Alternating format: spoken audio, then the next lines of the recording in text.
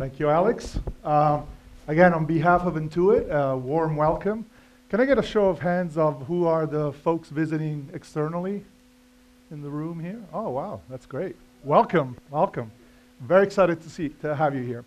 So I'm going to just spend a few minutes just to set a little context about what is Intuit, why I think Intuit is such an awesome place for engineers, and then last but not least, why I think Node is so important for Intuit.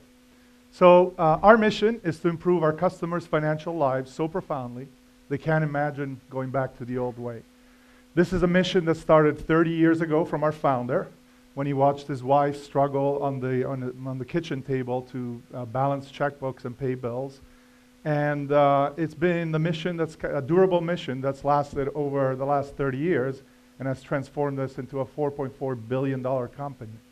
In case you're curious, the kitchen table that it all started in is in the back of this building. So as you roam around and take a break, take the time to take a look at that. I think it's interesting. In the course of the 30 years, we've developed a number of products. For consumers, of course, TurboTax and our personal finance line of products, Quicken and Mint. On the small business side, we now can truly say we have an ecosystem with QuickBooks accounting, payroll, and payments. And then for our accountants, we have a whole set of professional series tax products that enable them to grow their businesses. Now, we were founded in '83, over 8,000 employees, 3,500 or so engineers, 50 million customers. I said $4.5 billion in revenue. And you know, the remarkable thing over the last 10 years is we've managed to shift a lot of that revenue from desktop to online and mobile. It's been a really incredible journey for us. Now, why is Intuit an awesome place for engineers? So I think first of all, we're solving big, important problems. I think we have a very unique culture of innovation, and we're expanding globally.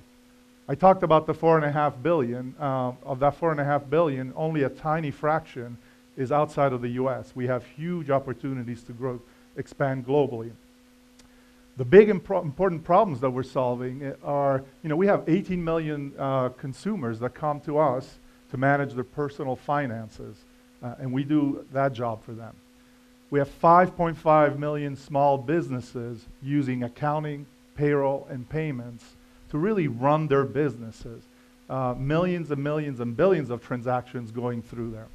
And last but not least, we have over 30 million filers every year that come to us to get their taxes done. As you know, tax is a very unforgiving business where you got to file in time and the system's got to be up and they got to work.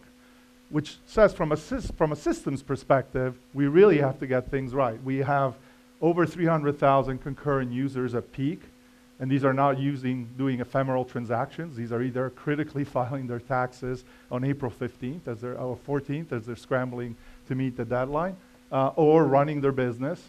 We have over 6 petabytes of data to deliver really rich insights across consumers and small business. As a chief architect, I think some of those petabytes could probably go away, but that's a different story. And then, over 100,000 compute nodes that are running all the infrastructure to serve that $3.5 billion of online and mobile revenue that we just talked about. So large scale, big scale problems. We're also solving, I think, really interesting technology problems. We've embraced the public cloud. I don't know if some of you attended reInvent a couple of weeks ago.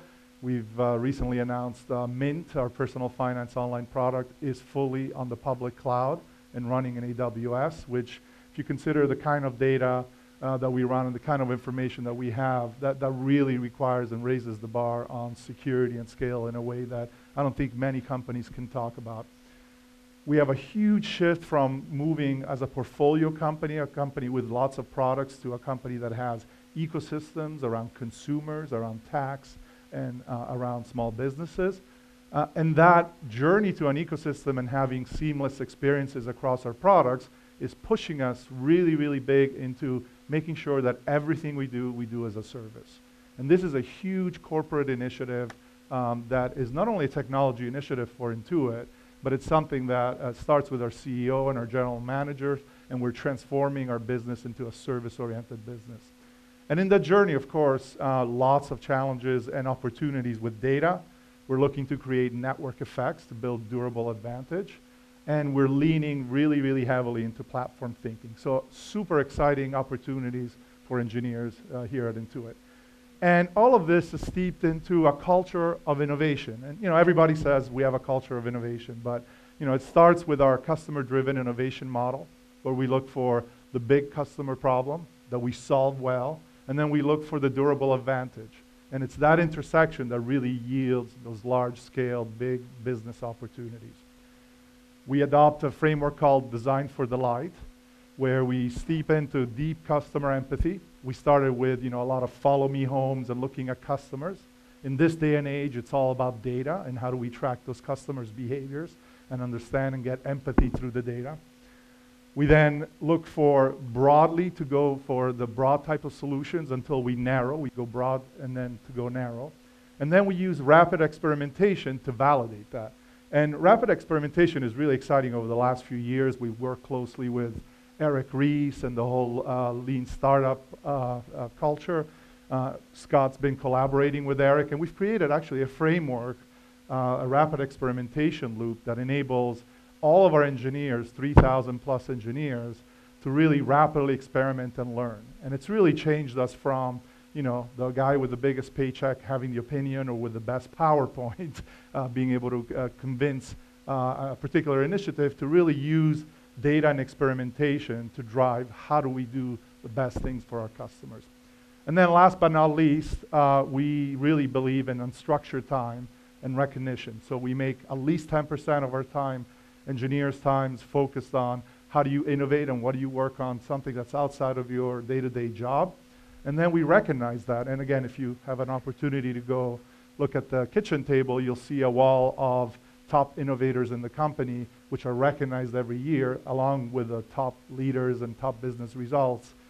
And they get the best gift. They get the gift of time. They get 3 months to work on their favorite project as a result of that. So great. So that's why I love Intuit as an engineer. Now, why are we here today, and why is this relevant to Intuit? So, as I said, we are leaning into service orientation in a big, big way. It's a corporate key priority. We measure metrics. We're driving adoption. We have definition of strategic services. And in that architecture, as we look at application services and delivering those experiences to our customers, Node is our de facto runtime.